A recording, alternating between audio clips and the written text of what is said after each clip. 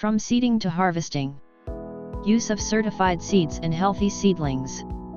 The selection of certified seeds is crucial for ensuring good agricultural practices. It is better to look for varieties that are disease-resistant. Healthy and robust seedlings must be preferred during transplanting. Farmers should handpick and dispose of seedling with any signs of disease. Proper seeding and planting, according to scientific data. All growers shall have in mind that each crop has specific seeding and spacing requirements in order to develop properly. Planting seeds or seedlings too close can lead to malformation plants and insufficient aeration of the crop. On the other hand, planting them too distant could leave extra space for weeds to grow. In this case, farmers are forced to use herbicides, the use of which could be avoided. You can consult your local licensed agronomist for further information and the optimum seeding requirements/planting distances of each crop. Sustainable use of water resources. Farmers should focus on learning how to wisely use water that is suitable for irrigation. Water must be analyzed regularly to prevent contamination. If there are animals in the field, keep them at a safe distance from any accessible water source. Animal waste bears a substantial number of pathogens. Do not apply chemicals near water sources. You can use recyclable urban water only after special permit and always under supervision by local authorized specialists. You shall label all recyclable urban water containers distinctly, so as to prevent anyone from drinking the water. In many cases, growers can irrigate their plants either early in the morning or late in the afternoon, when temperatures are normally lower. This would prevent extreme water losses from intense evaporation. Avoid having uncovered still water sources. Still water is possible to attract animals, insects, and microorganisms that can cause serious diseases to both animals and humans. Consider contemporary micro-irrigation methods, i.e. sprinklers, that normally make efficient use of water. In a given region, each crop has specific water requirements, a portion of which can normally be found from rainfall. You are advised not to over-irrigate or irrigate well before a rainfall. Over-irrigation will normally lead to various problems of the crops, for instance root rots, fungal diseases, etc. You can consult a local licensed agronomist in order to make a detailed irrigation plan, according to the latest or the 12-month weather forecast. Proper use of fertilizers.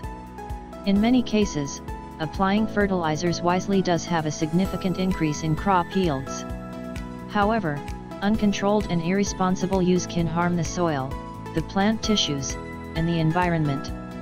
Some tips. Consider performing at least one soil analysis annually at your local authorized organization, so that you can make an informed decision on the types and amounts of fertilizers. Before applying any fertilizer, always seek advice from a local licensed agronomist. You may consult your local licensed agronomist so that you can agree on a detailed plan, types of fertilizers, amounts, and timing of application. You should always record any fertilizer application in crop history. A common problem is that farmers often forget what kind of fertilizers they applied even a couple of months before. In many cases, it is wise to perform at least one plant leaf analysis at your local authorized organization. Leaf analysis, especially in arboriculture, will help you understand the specific nutrient requirements of your plants. All the fertilizers you are planning to use shall be registered and permitted in your country. Read carefully the label instructions before any fertilizer use. Try to avoid mixing 2 or more types of fertilizers, without a licensed agronomist supervision. Growers shall store all fertilizers in a safe distance from water sources such as lakes, water tanks, rivers, etc. Fertilizers should be secured, locked and with proper ventilation. The storage must be located away from animals and children. Farmers shall be very cautious before applying organic fertilizers, manure. They have to keep manure in a separate location from animal feed. Raw manure needs to be at a considerable distance from the production areas. All the equipment, gear and tools that come in direct contact with raw manure have to be properly cleaned before entering the production areas. Workers handling raw manure or compost shall take care of their personal hygiene, wear appropriate clothing, footwear and gloves before getting in contact with the production areas or with post-harvesting procedures. Proper use of crop protection products. Ensuring proper use of crop protection chemicals is critical for complying with good agricultural practice. Some tips. You shall first prefer physical measures, for instance, immediate hand picking and removing all diseased plants to prevent the spreading of disease. You must always carefully read the label instructions or ask a licensed agronomist for advice. All the chemicals used should be registered and permitted in your country. Never apply or mix any kind of crop protection products without the supervision of a licensed agronomist. Avoid spraying chemicals during windy or rainy days to prevent dispersal and leakage.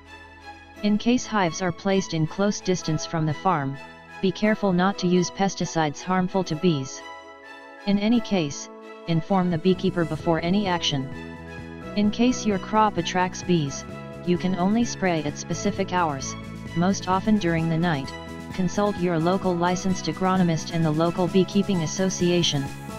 It is crucial not to harvest before the necessary time window indicated on every label, to avoid serious poisoning. Ensure you have available all the special equipment.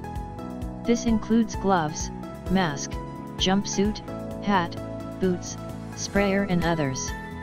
No body part is supposed to be exposed to chemicals. You should carefully clean all the equipment with soap and water after use. Keep chemicals and applying equipment locked in special rooms with proper temperature and aeration, according to your local regulations. Do not lend sprayers to other farmers. Remaining residues of previous pesticides may react with the molecules of the current crop protection product, with devastating consequences for our crop. Keep children in a safe distance away from any sprayed area. Keep animals in a safe distance away from any sprayed area. Use visible and distinct labeling on the field regarding the application of the chemicals, so as to prevent anyone from touching or eating anything.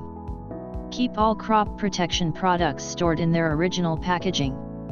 It is very common for farmers to be unsure of what type of chemical is contained in a tank.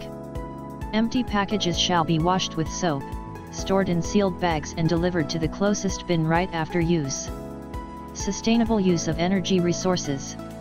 In many commercial establishments, for instance greenhouses, growers use several sources of energy to achieve a satisfactory crop growth. However, an uncontrolled waste of energy resources can cause a significant increase in production costs. To prevent further damage, there are some techniques recommended. Use contemporary energy-efficient lighting equipment. If possible, consider using renewable energy sources such as solar panels or geothermal sources. Apply lighting and heat according to plant needs. Consult your local licensed agronomist for advice. Prefer sunny, not windy areas to build your greenhouses, to minimize the plant's lighting and heat needs. Harvesting and gap. Farmers and workers must be very careful during harvest. Workers should wash their hands and tie their hair before collecting products. Smoking and drinking are not allowed during the procedure. Avoid harvesting immature products. Fruits that have fallen on the ground bear a greater risk of contamination.